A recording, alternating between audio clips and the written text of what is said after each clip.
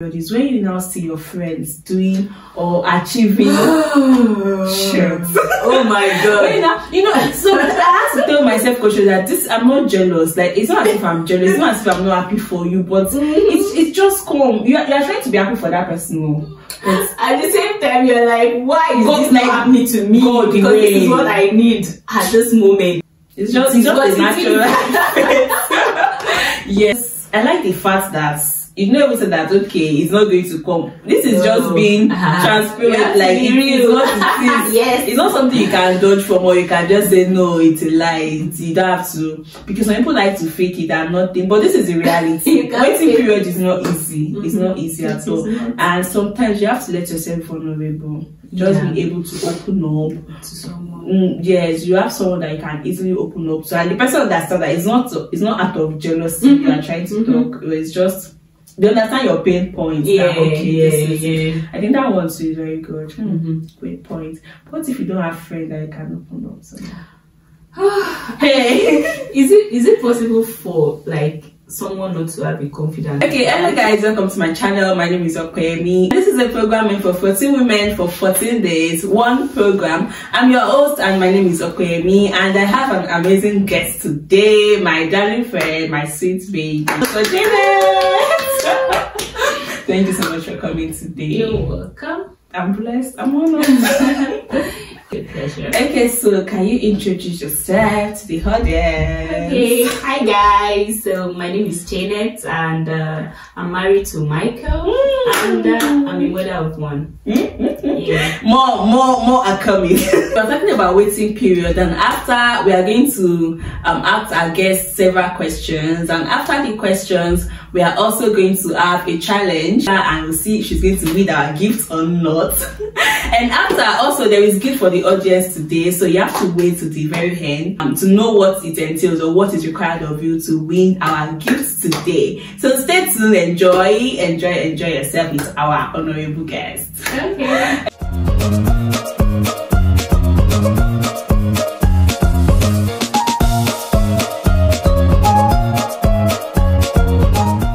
So today we're talking about waiting period, and from our relationship discussion, I know that you've had several experience where you had to be in the waiting section, but I just like to ask for our audience, like a lot of women, even more than women, but a lot of people in this life, like generally in our lifetime, we always have a stage that we wait for one thing we're expecting, probably for job, for child, for even marriage. You know, when you want to travel abroad, visa, all these things. So a lot of things happen during waiting period, and I want to discuss it, like how do you navigate as someone that is striving and you're still able to scale through. So I want to learn from you, ma. Has there been any time in your life that you had a significant wait in life or something? I think right from my secondary school days, there was a time I told my mom I would like to get married at 22. I love the idea of marriage a lot, so I've always been looking forward to that time when it will happen. When I clocked 22 and I wasn't married yet, it now became a problem for me. So I was actually oh, what I already planned is not coming to pass, and it was really a big deal for me. That time. I think a lot of ladies actually have this experience. We always have this dream life, like at the age of 25, I want to be married, I want to be life planned out. I think I told myself that by 30, I'm done giving birth to all the children I want. Me too. Good, yeah. And so during your waiting period, you said you waited for 3 years. So how were you able to navigate? Like, you did not get the answer. How were you coping? If I say the period of waiting was a seamless period for me, it would be a lie, because it wasn't. It really got to me that period. Like, the waiting got to me. So at a point, I was so tired. I became very, very frustrated. My reaction to things changed so badly. That 3 years of my life seems like forever. Though I had someone I was dating, but then it seems like this marriage of a thing is not going to happen very soon. So I became so frustrated, and then for thankfully I was able to scale through. I was able to navigate the period with God on my side, and because I surrounded myself with people they were always there to give me positive energy. Yeah, so they speak positivity to my life, and I think that actually kept me going that period. Okay, so this will lead me to my second question, because I was going to say, there are a lot of emotions that happen during the waiting period. Sometimes you feel depressed, some people feel some people feel like I don't know, that they can't just manage the emotion, like they feel so down, they're out of the world. There was a time I had a friend, I was like, I don't just want to talk to anybody at this time. Like, what are the other emotions that are attached to waiting, and how can someone manage it? I think a lot of emotions are attached to waiting. Like you said, you can feel depressed, frustrated. Like I told you earlier, I was frustrated and I wasn't responding well to a lot of things that was happening to me then. Responding with emotions will not even solve anything in the first place. So the best thing, as I said earlier, is to surround yourself with people that will speak positively to your life. So sometimes you will feel like, oh, all hope is gone. Sometimes you feel like, oh, you are at a crossroad, you are at the end of the road, and it will just be like, oh, this thing may not even happen. But then, one thing for sure that we are supposed to rely on in that waiting season, while emotion is creeping in, is God's word. Like, we should just make it our anchor. When you are feeding yourself with God's word, when you are surrounded with people that will speak positively to your life, you'll be able to scale through. So the emotion will not break you. It will come, but then it will not really break you. So being depressed and being frustrated will be eradicated through the word of God, like you studying the word of God. That is actually very great, because when you are going through waiting period, there's no way the emotion will not come. It will come, and sometimes when you feel this kind of anxiety or this, it affects every other things that you do, and even when you believe in your life, and just begin to see. Sometimes, the annoying part about waiting period is when you now see your friends doing or achieving shit. Oh my god. So I have to tell myself, coach, that I'm not jealous. Like, it's not as if I'm jealous, it's not as if I'm not happy for you, but it's just calm. You're trying to be happy for that person. But at the same time, you're like, why is this not happening to me? Because this is what I need at this moment. For me, that time when I was waiting like on God for my marriage, almost every Saturday you see people getting married. Hey, people that are even younger than I can relate. I can relate. And you just, maybe you are scrolling through the gram and you're just seeing wedding pictures and all of that, and you be like, there's this kind of it's not like you hate those people, but then it will just dawn on you that, oh, this is what I actually want for my life, and why is this thing not happening to me? People that are celebrating and having this thing done, it's not like they have two heads. But then like it happens to a lot of people. It's not like you are jealous, it's not like you don't want good for them, but then it's just natural. Yes. And I think in a way, it can actually affect a lady's self-confidence and your self-worth. You begin to doubt yourself, like, are you sure? Is it that you don't have what they have, or you're never as good as you think you are? Or maybe I remember, honestly, I remember when I was really looking for a job and I kept on applying. Like, the annoying part is people call me every now and then and tell me that they want to go for interviews. I should tell them what to do, and I will tell them, they will do it, they will get it done. God, I'm not like God. Ow! I've done all the old things, and of course, when you are involved in the whole process, they carry you along. They said you have to celebrate with them, and your mind is like, God, please, God, why me? I don't know what is it I'm not doing right. So sometimes it makes us doubt our self-confidence. And what do you think? What can we do at this point? And sometimes it reduces our self-worth, kind of like you'll be like, am I not good enough? Yeah. So I think one thing we should do, because like this thing is inevitable, it will happen. Yeah. One thing we should do, maybe look for someone that we can confide in, someone we can like speak our mind to. True. Because sometimes it's not good to just bottle this thing up. Yeah. Because it will be causing a lot of damages inside of us. So we should just like have someone we like can open up to. Maybe someone who is knowledgeable enough to actually guide us through, or maybe pray with us, or maybe like advise us on something to do and encourage us, like, so that we will not just like give up while waiting. Someone who can tell us that, oh, this thing will still come, just be patient enough. So yeah, I think that is very good, because I like the fact that you never said that, okay, it's not going to come. This is just being transparent, like it is what it is. Yes. It's not something you can dodge from, or you can just say, no, it's a lie. You don't have to, because some people like to fake it and nothing, but this is the reality. Waiting period is not easy. It's not easy at all.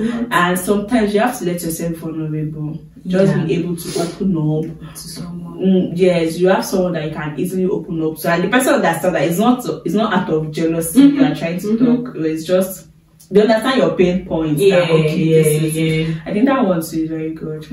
Great point. What if you don't have friends that you can open up to? Hey, is it possible for like someone not to have a confidence at all?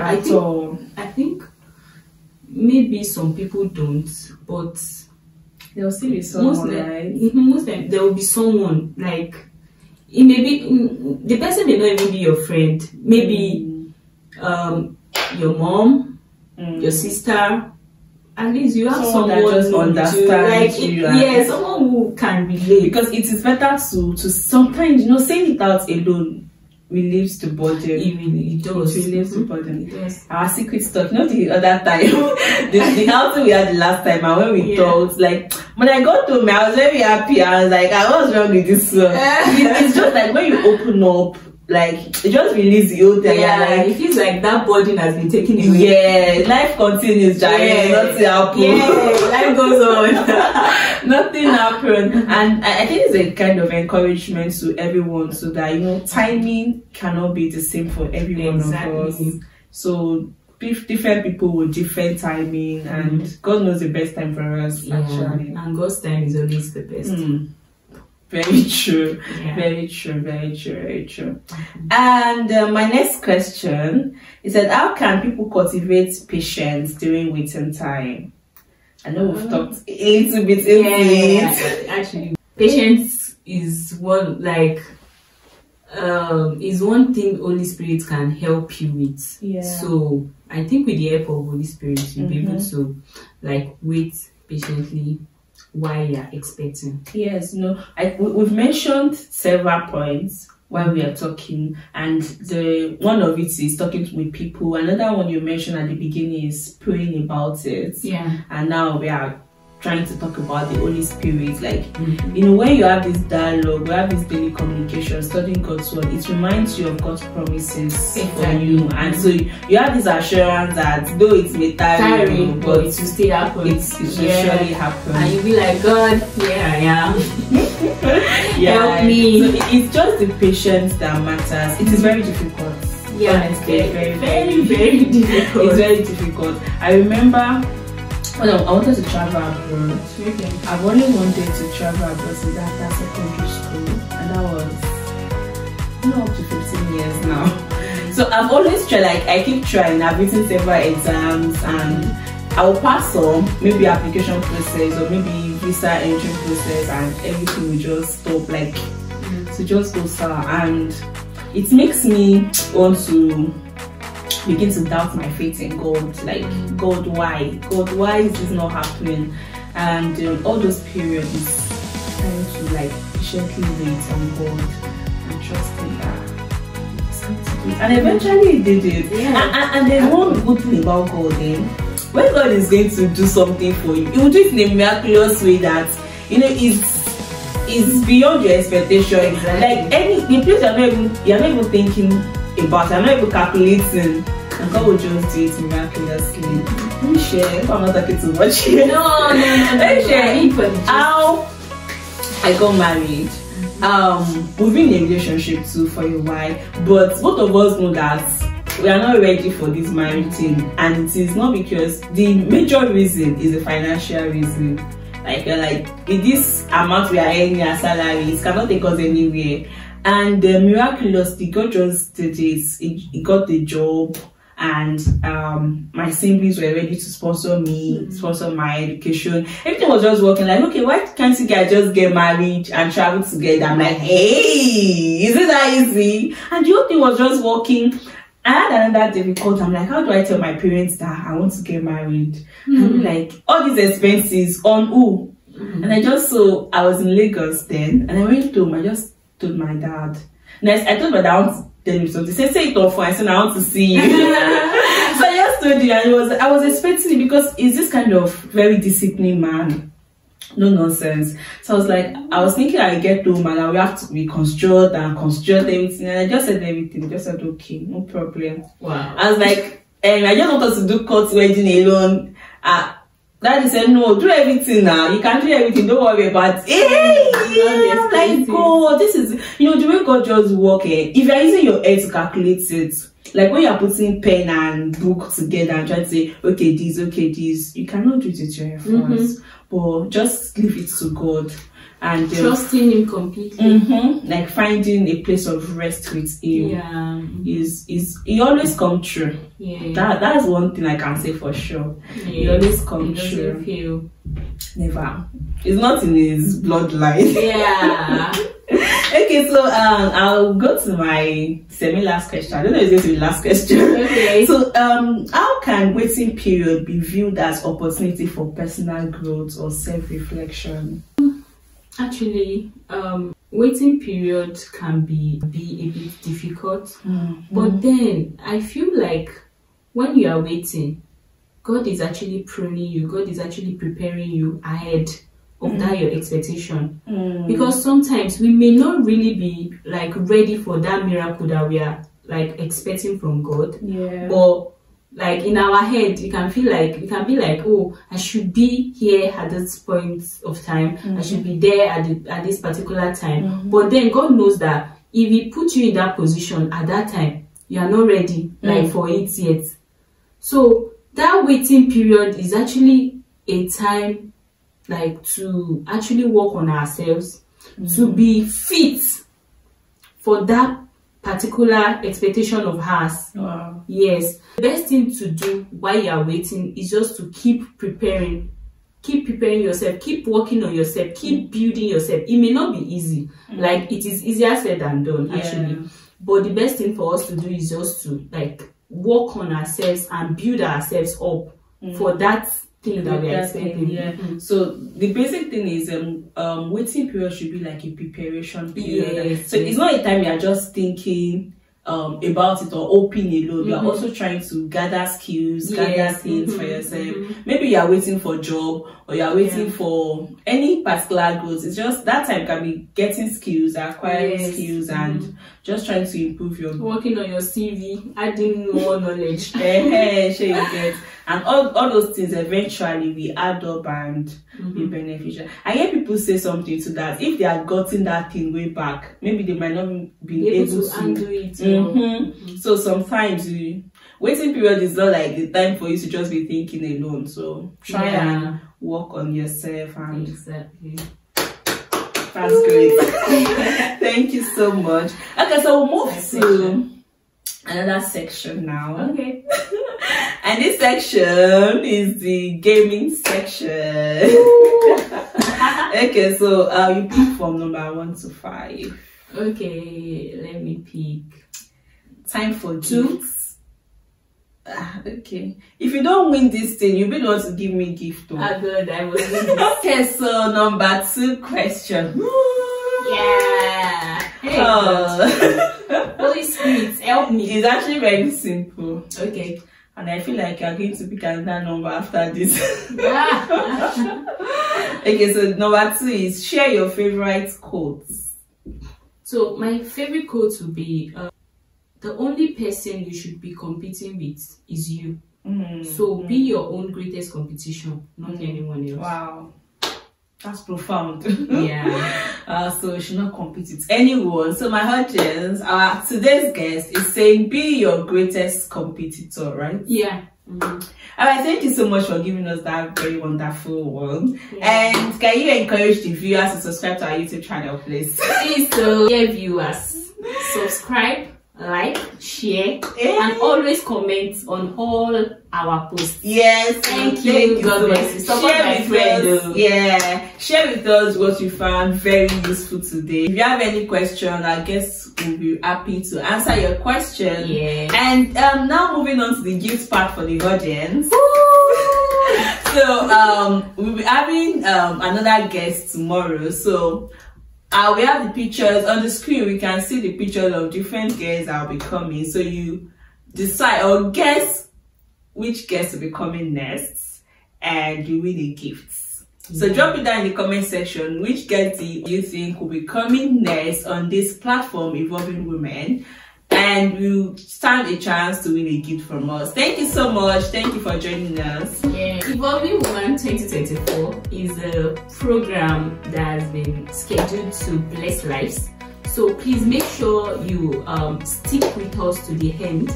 Share, subscribe, and keep watching this channel. Keep watching this channel. Keep watching.